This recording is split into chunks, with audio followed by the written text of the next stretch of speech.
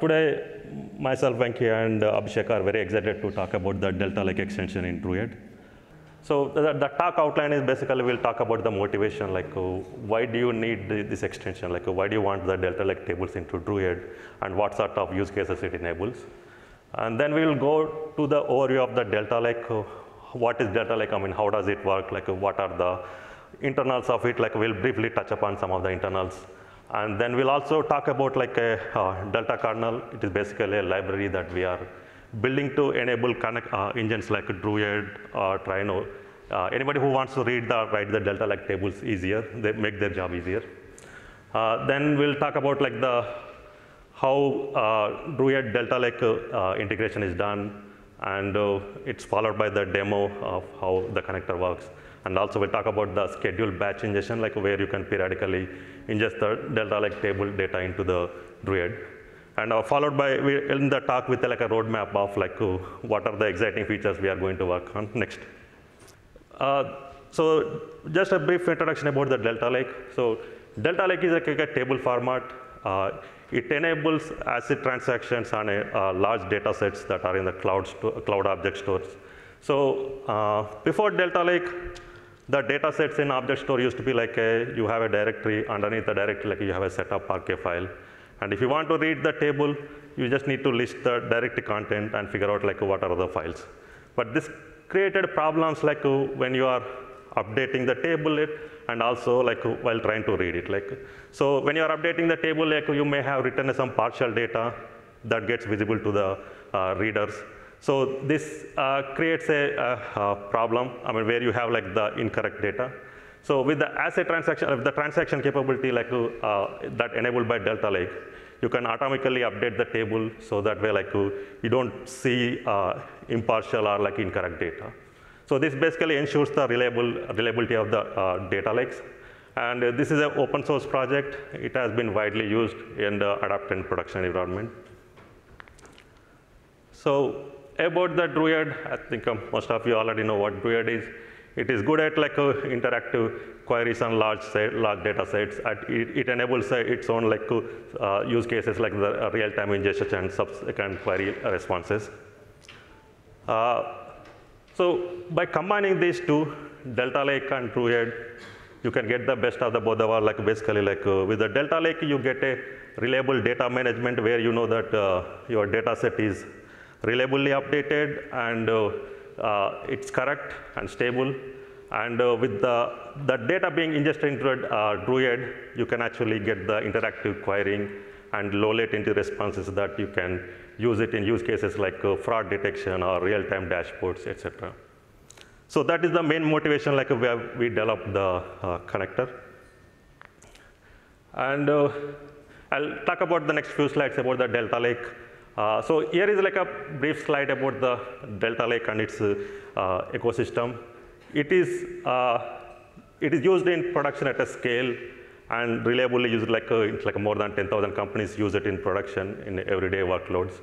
And on the right, like you can see basically like a diagram of like what are all the connectors that you can use to read or write Delta Lake tables. So you can have like a wide variety of connectors, like there is a Trino or like a Druid, Flink, and also you have a vibrant Python ecosystems like in Pandas and Dask, like where you can read the Delta Lake tables. All these are like done in open source. So now like let's dig into like how the Delta Lake internally works. Basically, I will go through like a series of queries. Typical data engineering queries that you see and how the underlying data storage, physical layout of the table looks like it. So here you have the simple query like where you are creating the table called orders, which has like 3 columns and as a delta table, and you are inserting like 3 rows into it. So when the query completed, the physical contents look like something like this, like basically. So I will go through like what each contents means. It's like basically you have a orders directory. Underneath that, like at the bottom, you have all the data files that you have created from your query. And in the beginning, like you have a something called like the underscore delta log, basically. So this is where like Delta maintains all its metadata or like the transaction data. So this is a metadata that ensures like all your updates are like reading everything is like ACID compliant. So under the metadata directory, you can see like there is a 00.json. Basically, this is like a delta commit file. It is created for every time you make an update to the table. This file is created. So this captures like what are all the changes this update has done to the table. Basically, it captures the changes to that as part of the update.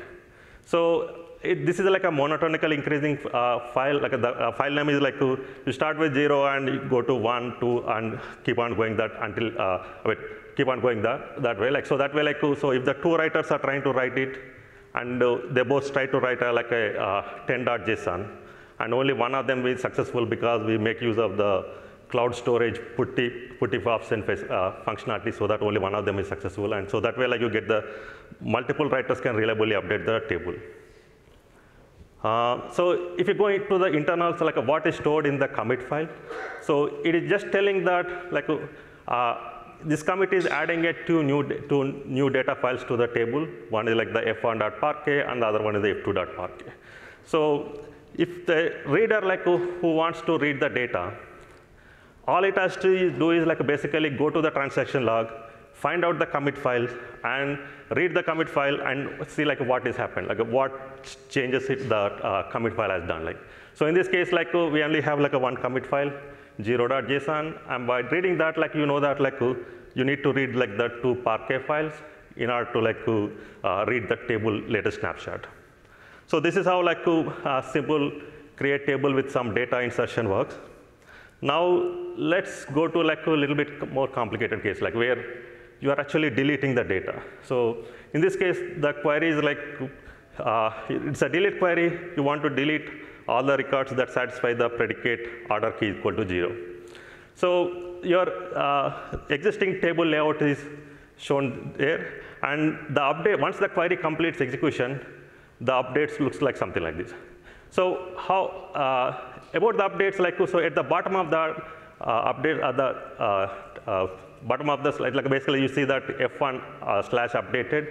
So this is basically the rewritten file of like the existing data files that have the rows that matching the predicate. For example, in this case, like the f1.parquet has the record, the row that matches the predicate, and that file is read and rewritten by excluding the record that don't satisfy the predicate. So you write a new data file, and how does your transaction update looks like? So the 01.json, that's a transaction file. It tells you like, okay, so I removed the one of the existing data files, which is the f1.parquet in this case, and I'm adding a new data file. So this is basically reliably expressing like what is the delta compared to like your existing state. So I mean, how does the reader looks like it? So the reader again goes to the transaction log. So it by reading the 0.json, it knows that it needs to read two files. Then going to the 1.json, it knows that, okay, so the f1 file is deleted, just cross it out. And then I need to read a new file called f1/updated. So basically, this is how the readers can work. So all the reader has to do is like to go through the transaction log, figure out like what are the parquet files, and then most engines have like some sort of parquet reader, which is like very common. So they can use the parquet reader to read the data. So this is so far it is good. But Delta protocol has been evolving very rapidly, and we are adding like many functionalities and performance improvement that involves like reading more than just the parquet files. So I mean, why we need to add these features, like because it enables a new functionality as well as like all the data engineering operations like delete and all those, we want to make them faster. So I will briefly talk about like one example like where the reader gets complicated.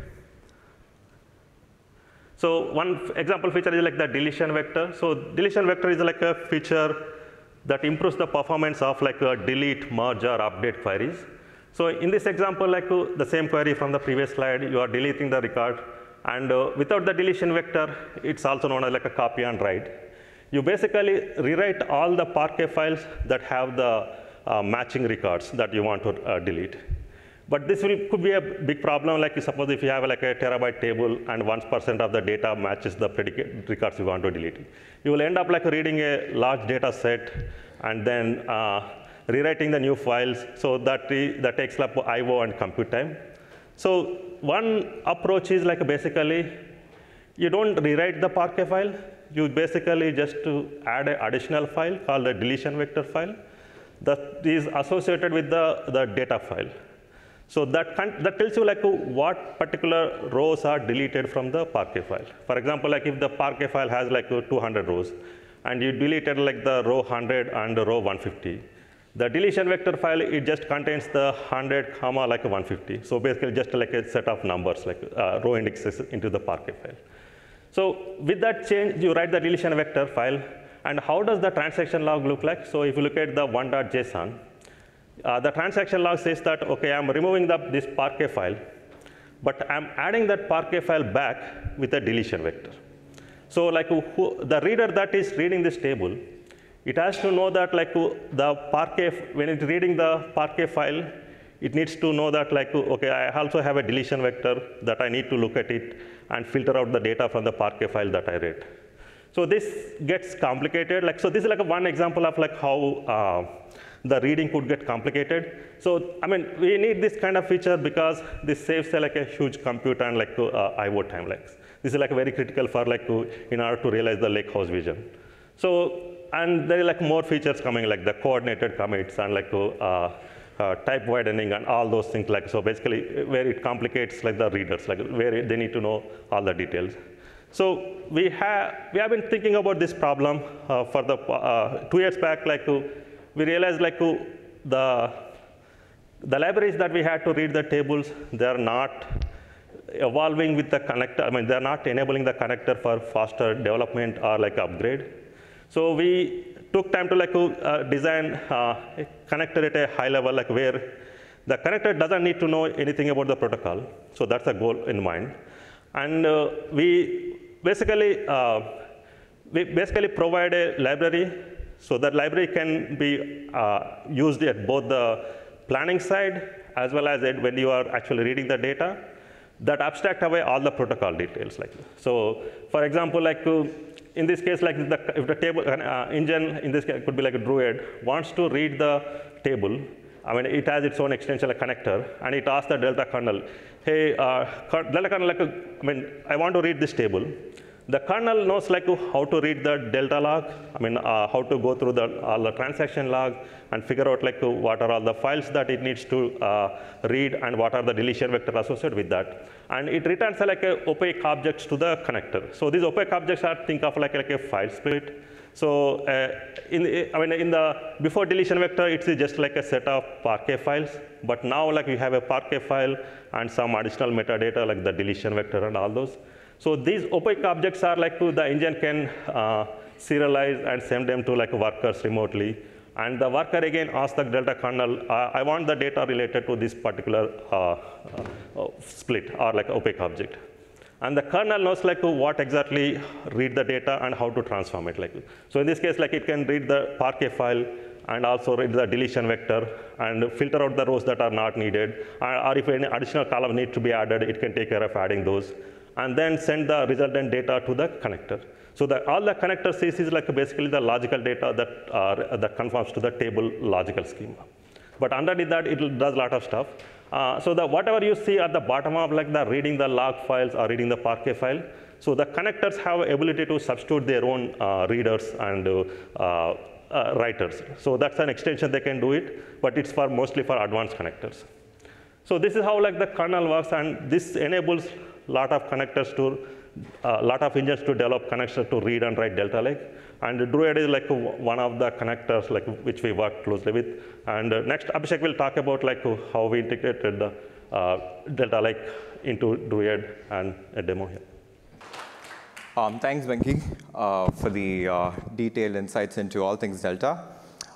So now that we have an understanding of all the transactional capabilities and features that Delta Lake offers, we'll see how we can leverage the power of Druid into using specifically interactive and real-time querying capabilities to Lakehouse. So this slide here shows you how the Druid and Delta Lake ecosystem work together using this extension that we built.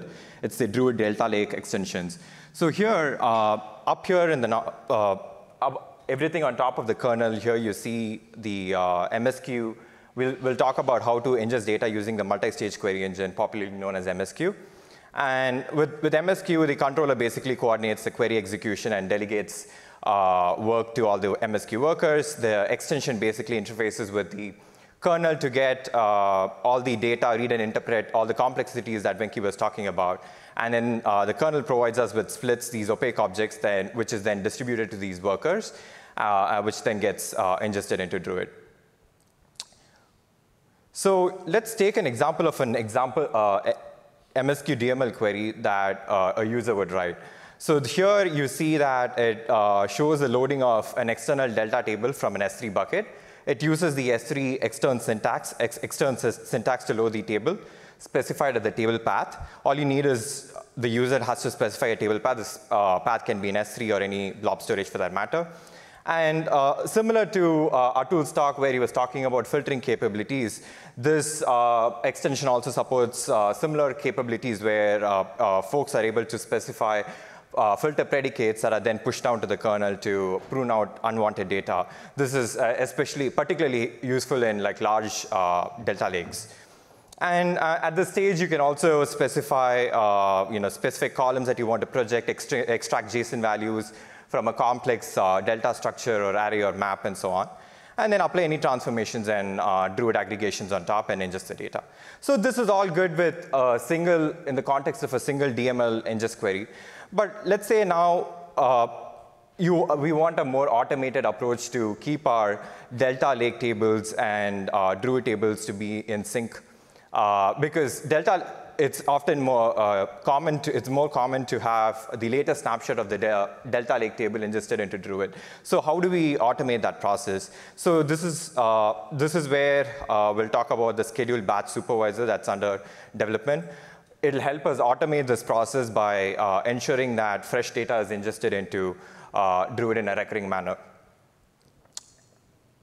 So with the scheduled batch supervisor, this, as I said, it's a new upcoming feature in Druid, which will natively let users schedule DML MSQ tasks at a predefined schedule, ensuring batch data ingestion. Think of it like a streaming supervisor, but for batch ingestion input sources.